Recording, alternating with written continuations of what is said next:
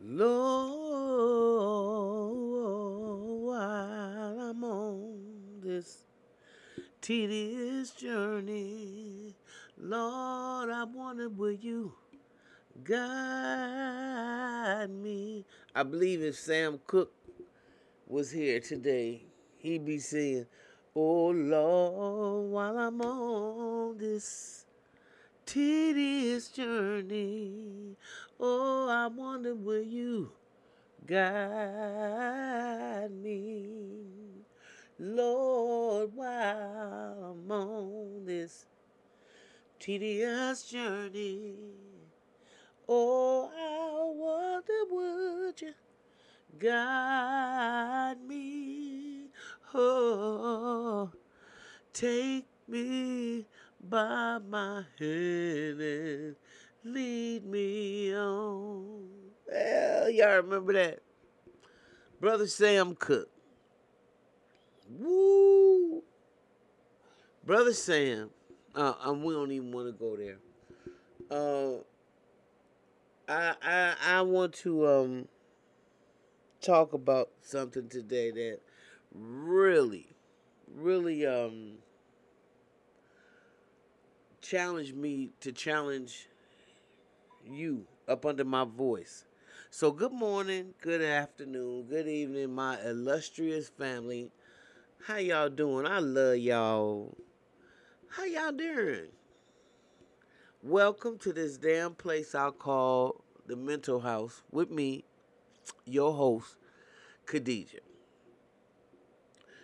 Um, Now y'all know that I consider and I know that I'm ADOS. I know that I'm an American descendant of slavery. I know this, okay? And not only do I agree with that notion that we need to deal with our lineage, I got no problem with that because everybody all over the world does that except ADOS.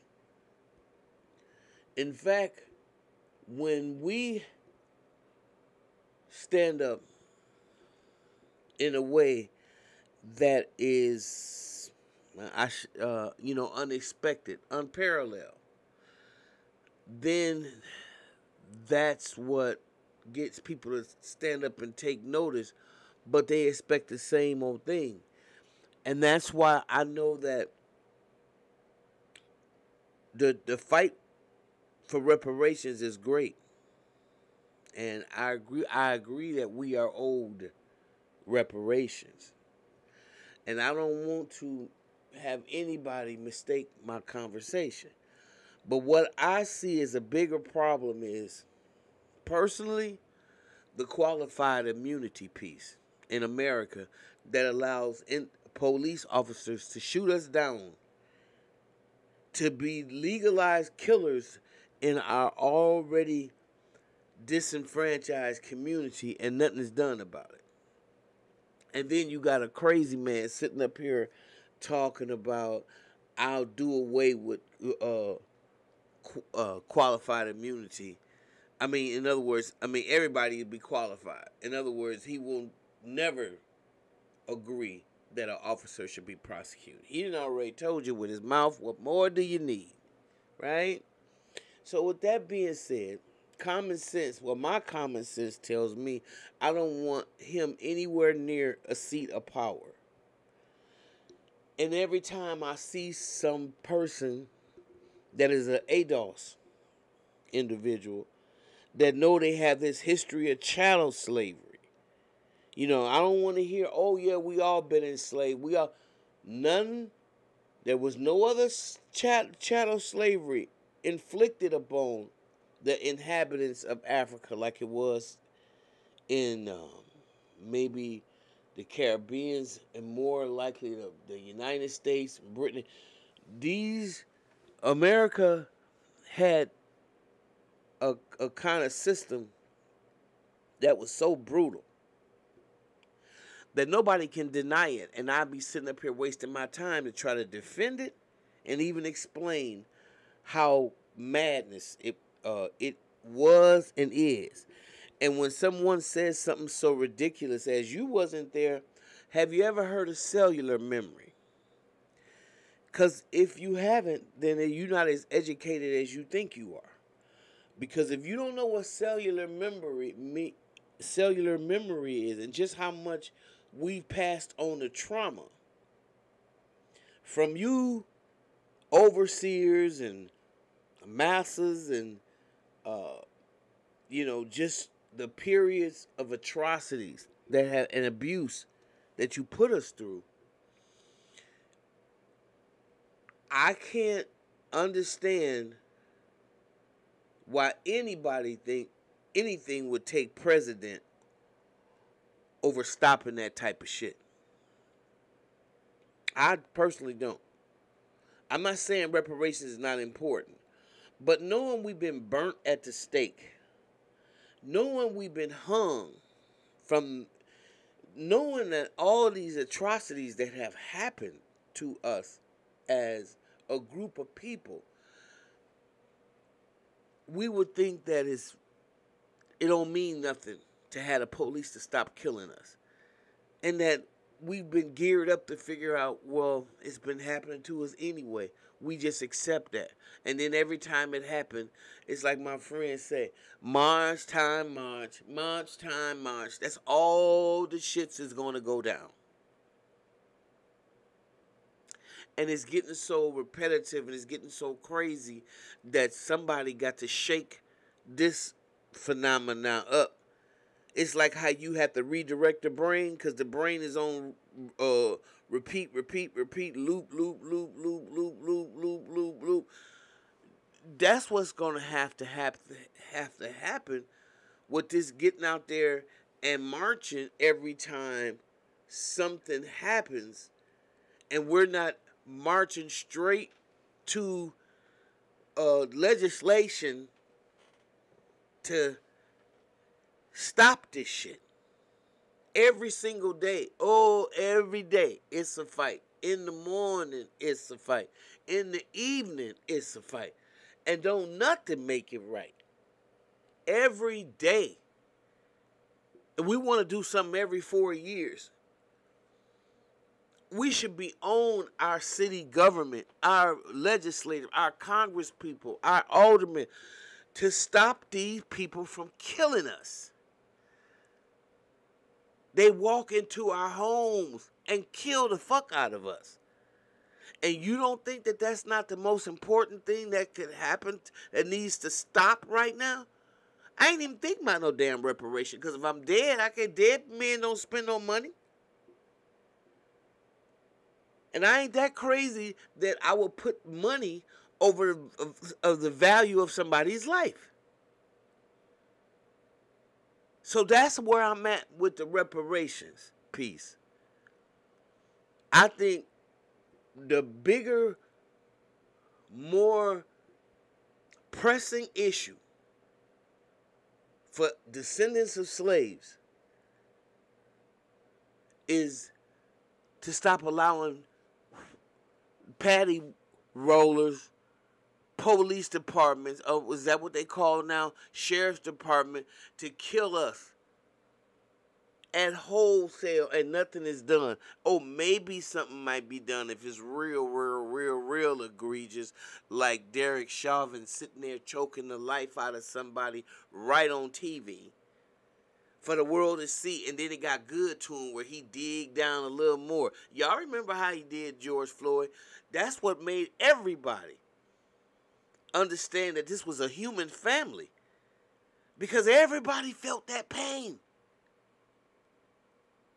And when you break your brain from the loop and you see the madness, you have to stand up. Regardless of your color, regardless of your religion, as a human being, as part of a human family, you'd be like, what? This man just got executed on TV. I felt it. I felt every squoze and squeeze that Chauvin tried to do. That's what was out there. I'm from Wisconsin. So when you saw what happened in Kenosha, right after that, not too much further then, and you saw a riot. The people that were defended that Kyle Rittenhouse shot and killed were white. In case you didn't know, some things is just beyond the color of a situation. So since they want to keep killing us based on color, and I'm not saying that there's issues where the police are have to do their jobs. Don't even come with that, because I get it. I'm not saying the police is not needed, because the more evolved the society is the less they need policing. We're not evolved like that. We're not civilized like that. I remember going to the Bahamas at one time and no police had guns. They had the little sticks. Like in England, they don't carry. I think that in London, they still don't carry guns, if I recall. I don't know. Haven't been in a while. But I know that they don't carry guns. Or they didn't, because the society was a little more I'm self-compliant. They had self-control. But when you don't have any control of yourself, then you have to be policed in certain instances. Now, what happens is you got a society that's created on this black and white phenomena, and most people have predisposed and judgment, prejudice against us. Then a lot of times you see why we get the result we get. So to me, there's nothing more important than qualified to immunity. That's got to be dealt with, and it's got to be done away with. It's no longer, it's archaic and it's outdated. And nobody should have a license to kill us like that. And let me say this before I close. Any one of you black men, Teddy Riley, me and I used to laugh and crack up and actually support them. That I don't, when I know how they mind work as men, I wouldn't. I just feel sorry for the ignorant ass women that's with them. When you see somebody that say, "Cause I voted for Donald Trump because he let my friend out of jail." Look how selfish that is. Teddy Riley, when he said that, oh, that hurt me to my heart. Because that's my... Don't leave me, baby. Please stay with me tonight. Now, from a musician point of view and standpoint, I love Teddy Riley. But as a man, I see who he is, and I'm like, dude, you ain't shit to say something like that. If allegedly, if that's what you said, okay, if I heard that right, and then so you're mad they kicked you out of the place because you figured you was a Republican too. Now you bigger than and better than the masses of your people. Unfortunately, no matter what you do, you'll never, ever, ever, in their minds, because the program, the die has been cast. So what you have to do is be like, okay, if this is what you want, the first thing you're going to stop doing is killing us. That's the first thing. Shooting us down on the streets. That has to be a priority. Now, if it's not, it just reminds me of Willie Lynch's famous quote that you don't got to worry about them if you implement this social engineering plan that I got for you. They will be perpetually miserable. Listen to that, how deep that is. Perpetually miserable for not 100 years, 500 years, for a lifetime. They'll never get out of the conditioning.